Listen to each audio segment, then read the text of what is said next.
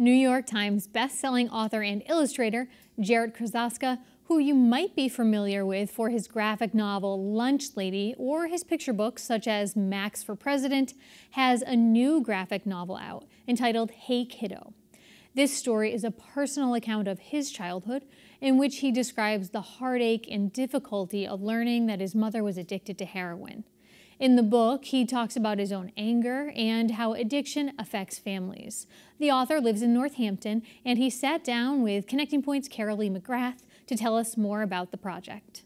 Hey Kiddo is a graphic memoir, so it's a story about my life, and it's told through sequential art. So panels and word balloons.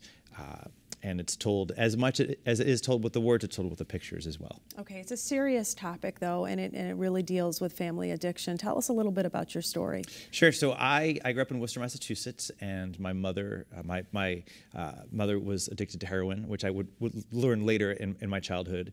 And so she only had custody of me for a couple of years until her parents, my grandparents, stepped in. So Joseph and Shirley raised me beginning when I was just before my 3rd birthday. They took me in and then gained legal custody of me. And so for many years, I would share that story, and then people thought, well, must have been easy from then on out because you had these grandparents, and we all have these images of grandparents as baking cookies, and and they were wonderful people, but they were, as humans are, complicated. So Hey Kiddo is about growing up, grappling with my mother's addiction, dealing with my grandparents.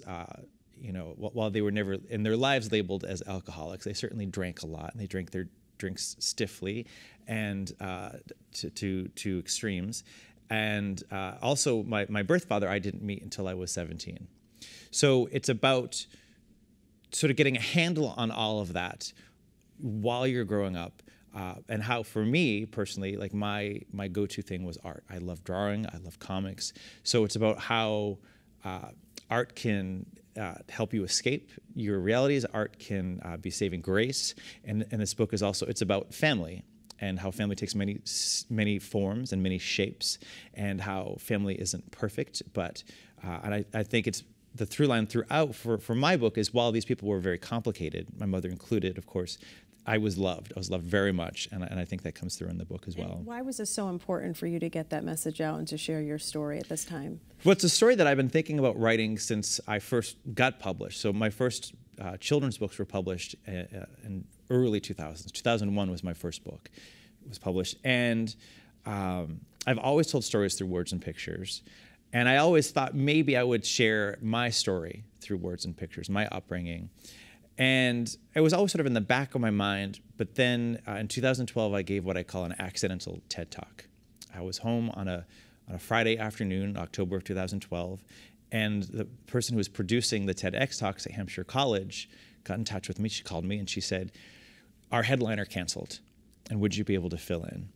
Now, thinking she meant, was this next week, or possibly tomorrow, but she was talking about that night. So I had about 4 or 5 hours to get myself together, get over to Hampshire College, and deliver some sort of presentation. My wife Gina encouraged me to talk about my upbringing, because of course, if someone calls you and says, "Could you give a TED Talk in 4 hours?" You don't have a TED Talk, in your top drawer waiting to go. So she really encouraged me to talk about my upbringing and what I dealt with and how I used art to overcome. And that TED Talk ended up going onto the front page of TED.com. It went viral. It's been viewed over 1 million times.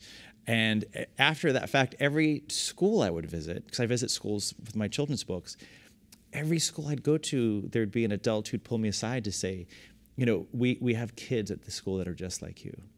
Either they have a parent who's incarcerated, or they have a parent who's dealing with addictions. Certainly they're dealing with home lives that aren't your sort of fairy tale Brady Bunch-esque homes. And it wouldn't matter where I was. It wouldn't matter what city or state.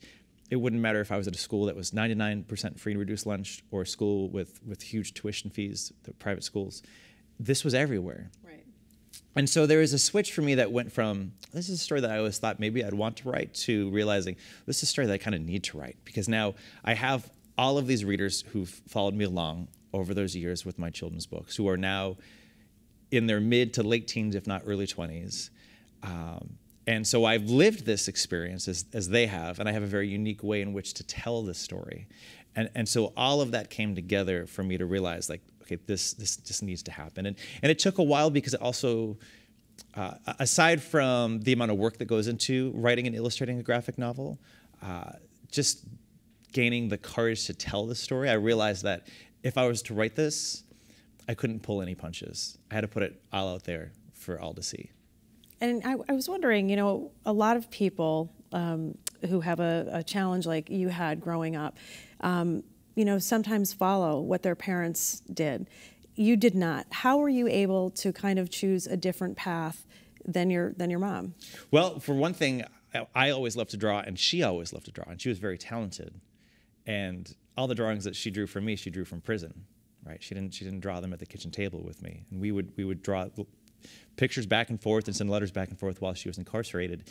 And I realized at a very young age that she had been given this gift and squandered it. She wasn't able to do anything with it. So there was that passion I had, but I was also surrounded by so many caring adults. I mean, I had the adults in my home that cared for me, but I was surrounded by so many adults at my schools, the teachers that would encourage me, or, you know, I have aunts that are like sisters who would encourage me, or, you know, my neighbor's mom would always encourage my gift of drawing. And so because, you know, as they say, it takes a village, I had this village of adults who believed in me. I was able to transcend that. And did you think that you had a different perspective writing it, you know, in your later, not in your later years, but as opposed to like when you were 22, absolutely, writing it, you know, so many years later? Did you have a different view being married and having children? Well, certainly, you know, time helps us get a better handle on the scope of things, right? So a couple of things happen. Well, obviously, age helps because you get a macro view of all of this happening. But I became a parent, right? So when I became a parent, and I, you know, loving on my baby so much, and as my kids aged, and I got to be there for everything, I realized how difficult that must have been for my mother to be separated from me. You know, as a kid, it's your world.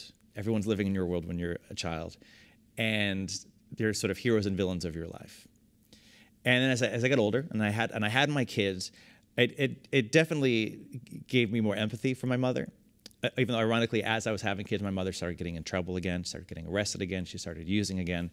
And that also, her relapse also helped me realize that she just couldn't help herself.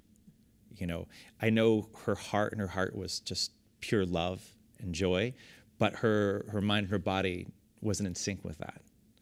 And so no, if I had written this in my early 20s when I first started thinking about it, it would have been black and white. Here are the heroes, here are the villains.